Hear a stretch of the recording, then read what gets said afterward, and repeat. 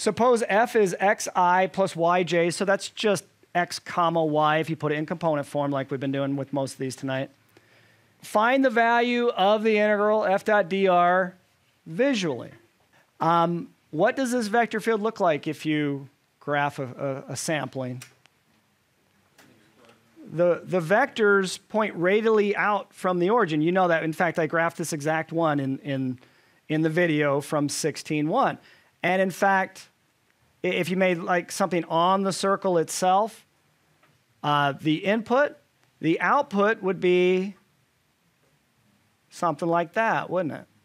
The same length as the radius, right? The output would be something like that. And I'm trying to make that length look the same. And it'd be radially outward, right? But it's not quite perfect.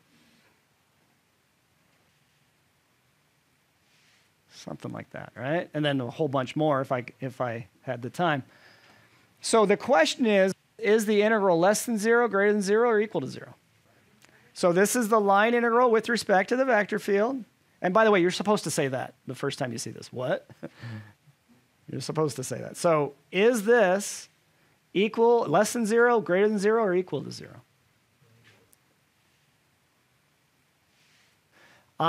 Okay, what was the original way we came up with the line integral?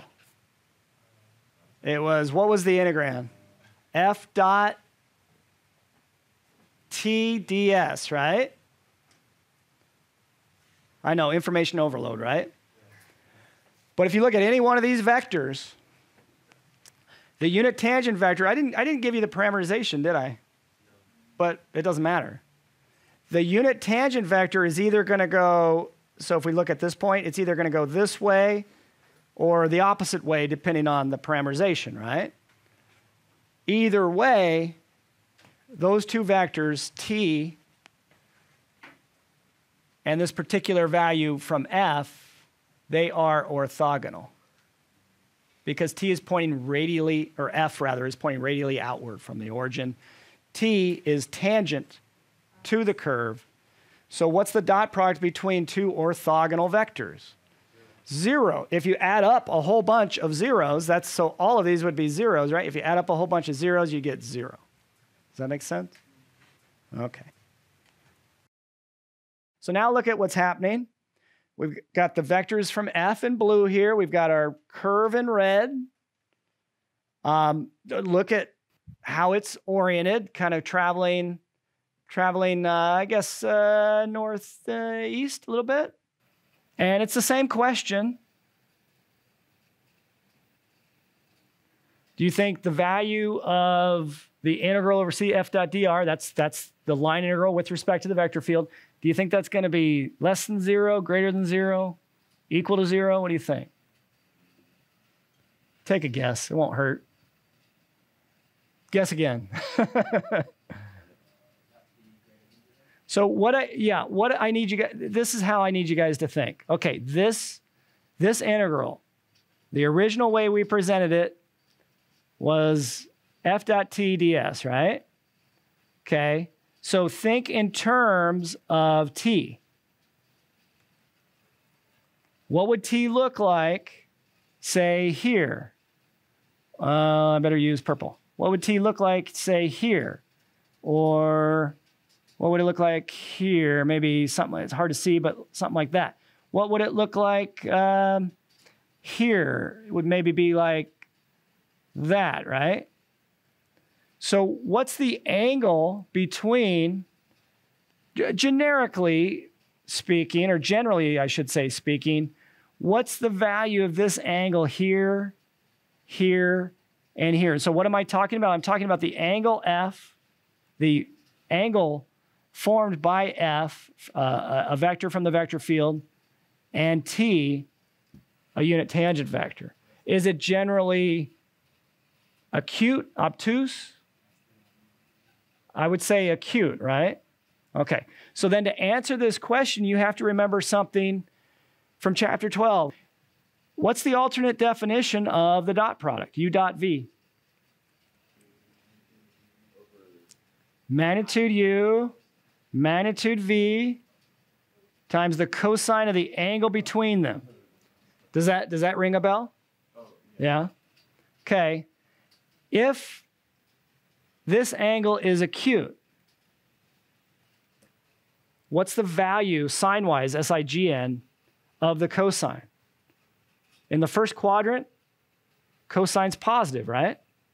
Okay. Then that means that if this guy's acute, that means that the dot product is positive because we're assuming non-zero vectors, right? So magnitude U is positive, magnitude V is positive, cosine theta is positive when theta is acute. So you've got a positive times a positive times a positive. It's a positive, right? It's greater than zero. So if this angle between F and T is always acute, as it seems to be, so we're you know, this isn't an exact science what we're doing here, but it seems to be that the angle between F and T is going to be acute every time, right? Well, then what can you say if the angle is acute, then F dotted with T is going to be greater than zero over that curve anyway, right? So what can you say about an integral with an integrand that's always positive? You can assume that it's going to be positive as well. So it's this one. Does that help? Okay. And then you could probably guess at this one just by process of elimination. So part C, what's the value of the integral? Is it less than zero, equal to zero, or greater than zero? Less than zero. The argument here is, okay, look, the direction of motion is kind of clockwise, right?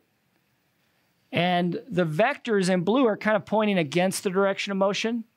So if you drew like T right here would maybe, well, you'd have a hard time telling the difference between T and the curve because it looks very linear right there.